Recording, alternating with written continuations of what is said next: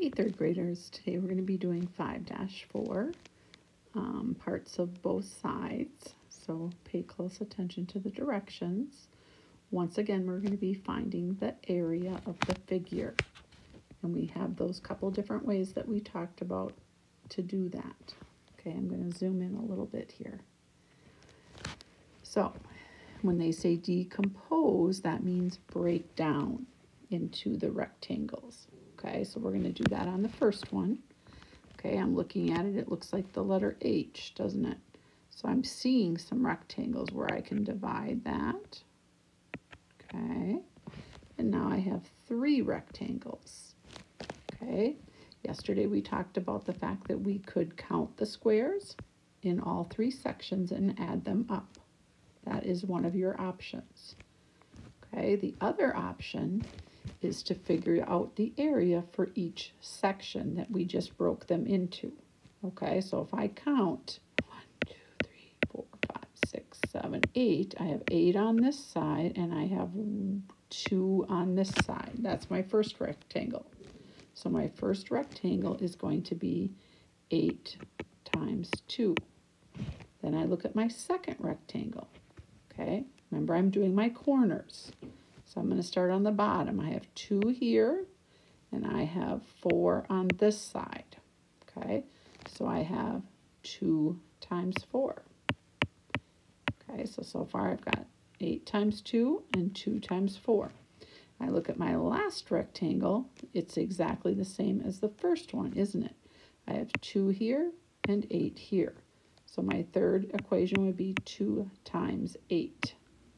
So I would need to figure out all of those equations and add them up. So I have 8 times 2, 16. 2 times 4 is 8. And 2 times 8 is 16 again.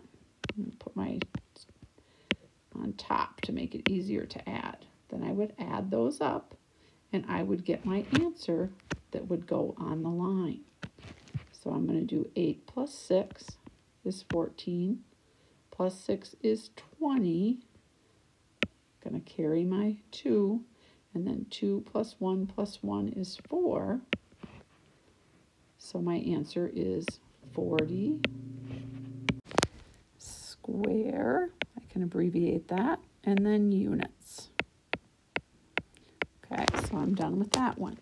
Now that would be the method where we're decomposing or breaking down into the rectangles. Okay, we talked the other day about other ways too. We can just count all the squares. Okay, but you have to be really careful when you do that. Okay, so let's look at our next one here. Okay, we have breaking it down again. There's a rectangle, right?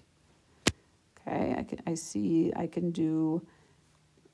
I have a couple of options here. I can make another rectangle here, okay? And then I can make another rectangle here, and then that leaves me with that big one in the middle, okay? So I have 1, 2, 3, 4 different rectangles.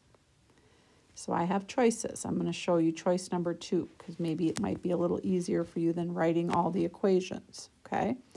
I'm going to go ahead and I'm going to count the squares in each section. I'm going to count by 2s on this first section because I've got 2 here, 4, 6, 8, 10, 12, 14, 16, 18, 20, 22. And then I would write a 22 on this one so that I remember that. Then I would go to my next rectangle and I would count those. I'm going to count this top one next. I've got 2, 4, 6. So I'm going to put a 6 on that one instead of numbering each individual square, which can get kind of tedious. Then I'm going to go down to my bottom one here, and I also have 2, 4, 6. Okay, now I've got my big one left. So I have a couple options here. I can count a row, and I can say 1, 2, 3, 4, 5, 6, 7 across the top, right? And then I've got 1, 2, 3, 4, 5, 6. So I can do 7 times 6 for that one. If I get out my times table, I can see that that's 42. And that's going to help me a little bit when I'm trying to add up all my rectangles. Okay, put a 42 in the middle here. Now my job is not done yet. Now I need to take all of my numbers and add them up. So I've got 42. I'm going to do some column addition here. Okay, so that's that one. I've got 22 here. I'm crossing them off as I write them down so I remember. Okay, and then I've got a 6 and a 6. Well, I know that 6 plus 6 is 12. So I'm going to put those two together. And I'm going to go ahead and add to get my final answer that's going to go on this line. So add those up, okay? And then your label, once again, will be square units. So we did break them down or decompose them into the rectangles, okay? But we didn't do the equations, okay? We did it a little bit quicker way on that one, okay? So add that up, figure out what your square units are, okay? All right, so I am going to leave you with these bottom two here, okay? And I'm going to help you break them down, okay? I can see on number 3, I'm going to go ahead and do this because that leaves me with a nice rectangle and a square. And those look pretty easy to count. I could even count by 3s, couldn't I? Because there's 3 in a row. So if you're good at counting by 3s, go 3, 6, 9, and start counting down. When I get over to this one, a really cool way to divide this one is this and this. Okay, and that leaves me with areas where I can write down. Remember, you're going to look at the square and you're going to write down 3, 6, 9. You're going to put the number in each section and then add up your numbers when you're done. It's kind of hard to see, but then this is where you're going to write the line doesn't show up that well on mine. This is where you're going to add them up and write your answer. Always using that square unit. You guys are good at counting. You can do it. All right. And then at the very bottom, you do not have to do number 5. Okay. So when you get this page done, I want you to meet me on the back side, please. All right, here we are on the back side. I want you to put a smiley face right here and say hi to Mrs. Hagen if you're watching this video. And then I'm going to see that when I check the homework. All right, so we are on the remembering side. So we have a line plot. Remember, a line plot is when we have dots to show our information or our data. So we're looking at a line plot that is the height of the plants in inches. These are all plants. Every single dot is a plant. And then you've got the numbers along the bottom that are in inches, okay?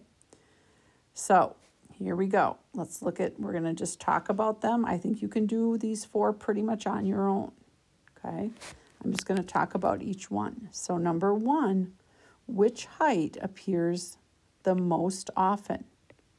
Which height of inches has the most plants? Okay, so you're going to write down that height and then your label will be inches. Remember, we can say IN for inches.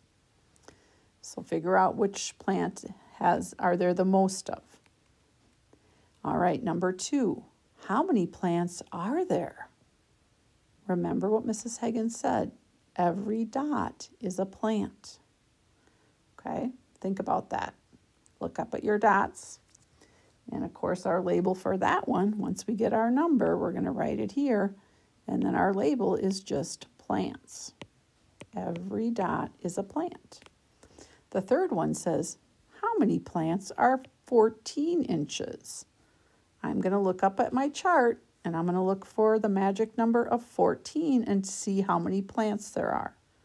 Once again, my label is going to be plants. And number 4 is, how many plants are 14 inches or taller? We've talked about this before, that when they say 14 inches or taller, that means we count 14. And we count everything else every plant that's in that section. So how many plants are 14 or taller? okay? Figure that out. All right, I'm going to cross out the bottom section for now, okay? So you guys have a little bit to do on your own, and you will be good to go. Have an amazing day.